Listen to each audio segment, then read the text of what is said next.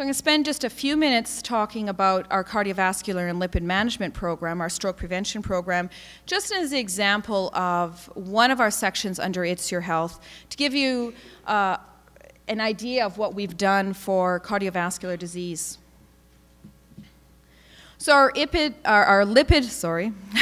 management program is focusing on management of blood cholesterol levels. It is group with individual. If the person needs more individual follow-up, we certainly do arrange for that. Blood pressure monitoring, blood pressure measurements, weight tracking.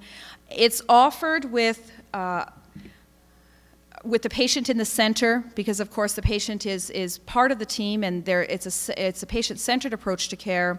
A registered nurse, clinical pharmacist, registered dietitian, and a physician medical advisor.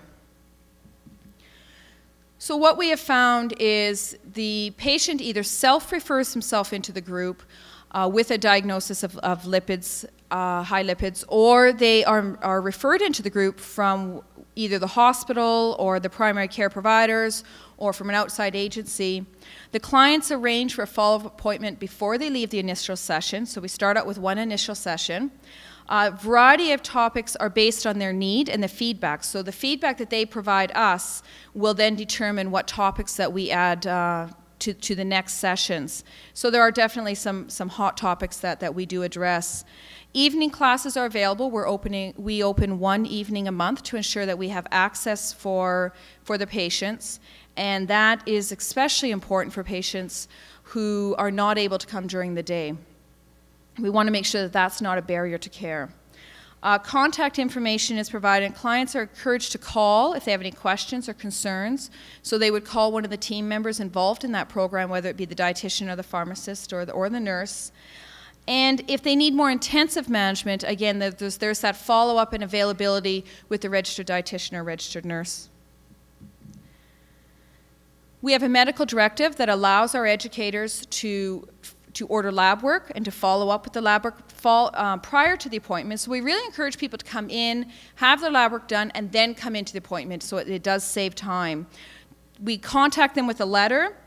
We call them prior to the class to remind them. This has shown to significantly reduce our no-show average within the classes. We did battle with that a little bit, trying to empower people. It's your health, but still needing to remind. We felt the reminders were important. So we do utilize the volunteer department at the hospital as well, who does provide a number of the reminder calls for this particular program.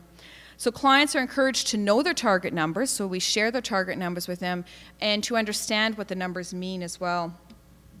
So certainly we do strive to customize the care to the individual needs, even though it is offered in group settings and then individual afterwards. We focus on self-management. They participate in health assessment and goal setting with a registered nurse.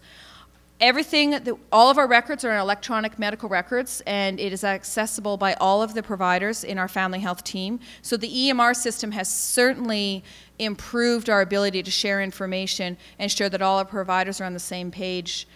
We also are using the Stanford Chronic Disease Self-Management Program, and we've just recently ensured that 5 of our staff are now trained in that program, so that we can provide that program as much as possible in our community as well. So, you know, to echo Terry, it is an excellent program, and she's done lots of work in Greenstone. That's wonderful. So the goals are reviewed at each visit, and support is provided as the patient needs it. Briefly on the stroke education piece, it's again blood pressure monitoring, blood sugar monitoring, weight, waist circumference, education and displays. Putting the patient in the center, it's a centered approach to care. The team members that we have involved in that are our nurses, our pharmacists, our mental health therapists, our practical nurses, and we also have a volunteer who comes out to many of our events, and she's a retired RN, and we've just recently trained her in the chronic disease self-management program as well, so she can provide that. The follow-up techniques is we're making sure for the stroke prevention program that we're coordinating services with the hospital, and physician referrals, clients attending the emergency room, if they're questionable or at risk for TIA or stroke, and they can be referred into the program. We do a lot of community outreach. We go into the food banks, the supportive housing units, the workplaces to ensure that people are aware of the program as well. And we also provide a blood pressure drop-in clinic a number of times during the month and at a local pharmacy to, again, provide that outreach access. So our patients have commented. These two patients in particular, I feel I have at least two people working for me now, my doctor and Carrie, the dietitian. I feel like I'm twice as healthy. So that's one of our physicians there, Dr. Cortens, and Carrie Gagne, our registered dietitian. The feedback that we're receiving is the patients like the access to the allied health providers. They like the access to the programs. They feel that they have access to information that's going to empower them in their health and provide them with tools and resources. We have operated our lipid program now for 1 year. We have 128 patients enrolled in the program. We have done a study on the results. I've given you 3 of the highlights there from, it's just recently finished the first year of the program. We definitely have ideas to improve it, and I'm sorry you don't actually have this slide. I just added this one in recently. But there was a 3% decrease in LDL levels in the past year, and 76% of all clients were at target or improving towards target. So we found that was really exciting and really positive. We certainly have plans for this program to improve upon, to improve access to, and ensure that we can register more clients. So some of our obstacles for care, or some of our challenges, is that we need more evening classes. We don't use email for corresponding with patients. We have an increasing follow-up load, so we have 128 patients now. The staff have taken this program on as part of their job responsibilities. So as the numbers are increasing, it's going to increase the amount of need for staff to increase this program.